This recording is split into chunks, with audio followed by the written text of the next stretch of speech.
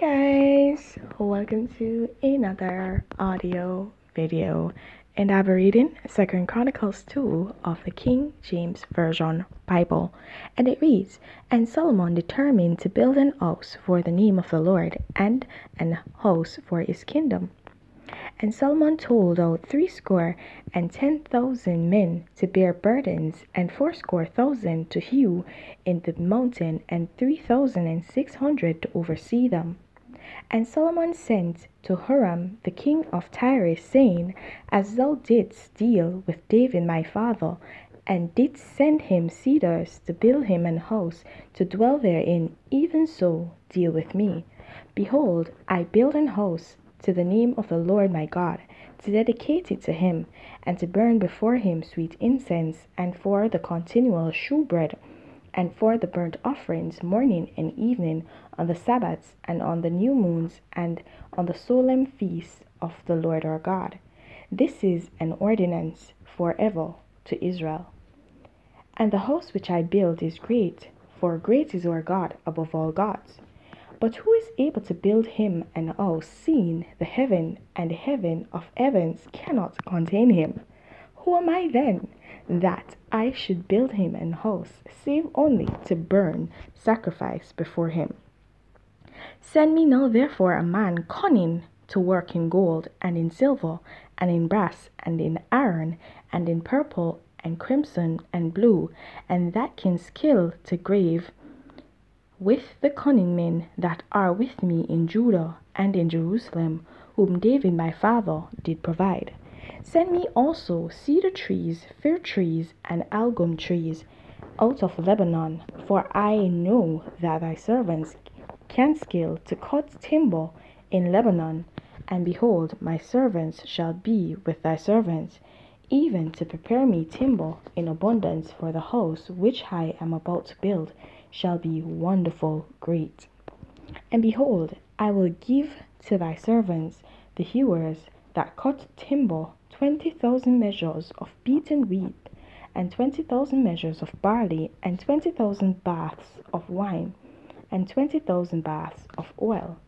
Then Huram the king of Tyre answered in writing, which he sent to Solomon, Because the Lord hath loved this people, he hath made thee king over them. Huram said moreover, Blessed be the Lord God of Israel, that made heaven and earth, who hath given to David the king a wise son, endued with prudence and understanding, that might build an house for the Lord, and an house for his kingdom. And now I have sent a cunning man endued with understanding of Huram my father's, the son of a woman of the daughters of Dan, and his father was a man of Tyre, skillful to work in gold, and in silver, in brass, in iron, in stone, and in timber, in purple, in blue, and in fine linen, and in crimson, also to grave any manner of graving, and to find out every device which shall be put to him with thy cunning men, and with the cunning men of my lord David thy father. Now therefore the wheat, and the barley, the oil, and the wine, which my lord hath spoken of, let him send unto his servants. And we will cut wood out of Lebanon, as much as thou shalt need, and we will bring it to thee in floats by sea to Joppa, and thou shalt carry it up to Jerusalem. And Solomon numbered all the strangers that were in the land of Israel, after the numbering wherewith David his father had numbered them, and they were found 150,000 and 3,600.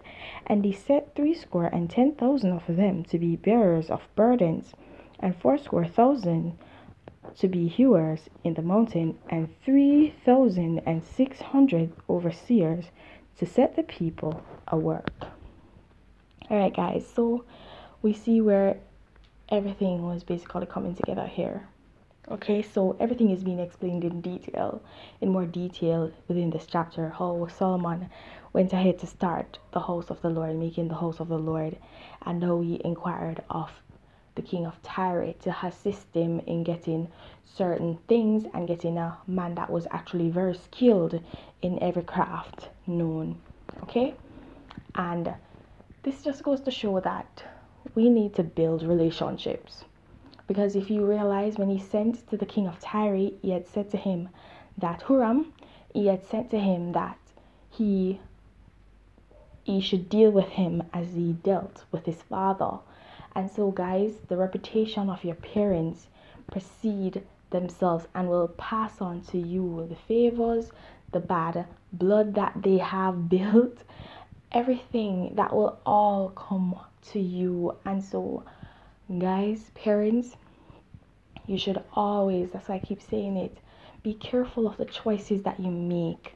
Be careful of the things that you do, because they don't only impact you, they impact your children, they impact your families, they impact other people around you, close loved ones, friends, relatives.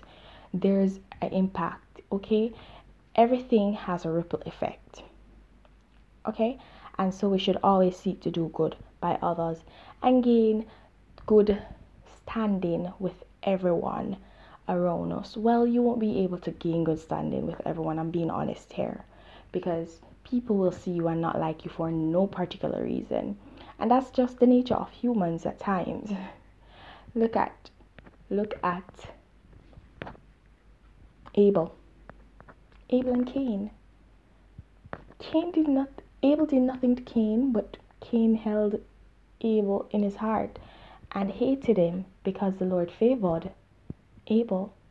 So that will happen at times, but we should try to be the best versions of ourselves we can be and walk in God's way.